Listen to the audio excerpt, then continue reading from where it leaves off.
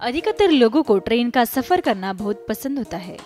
आपने भी कभी न कभी तो ट्रेन का सफर किया होगा, लेकिन क्या आप हैंगिंग ट्रेन के बारे में जानते हैं? अगर नहीं तो चलिए आज हम आपको हैंगिंग ट्रेन के बारे में बताते हैं। जर्मनी के उरपटल में लटककर ट्रेन चलती है, जिसे हैंगिंग ट्रेन कहा जाता है।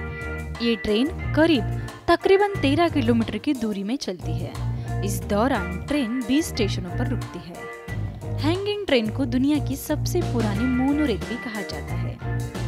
आपको बता दें कि यह ट्रेन साल 1901 में शुरू हो गई थी। दरअसल यह शहर पहले ही विकसित हो गया था, जिसके कारण ट्रेन चलाने के लिए जगह ही नहीं बची, इसलिए ये हैंगिंग ट्रेन चलाई गई। इस ट्रेन में रोजाना हजारों लोग सफर करते हैं।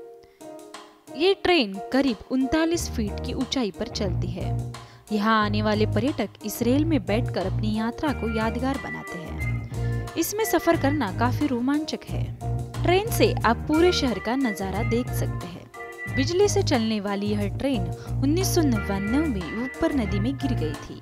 इस दुर्घटना में कई लोग घायल हुए और 5 लोगों की मौत हो गई। वैसे इस ट्रेन में सफर करना खतरे से खाली नहीं, लेकिन फिर भी हजारों लोग इस ट्रेन का सफर करते हैं। NMN न्यूज की रिपोर्ट।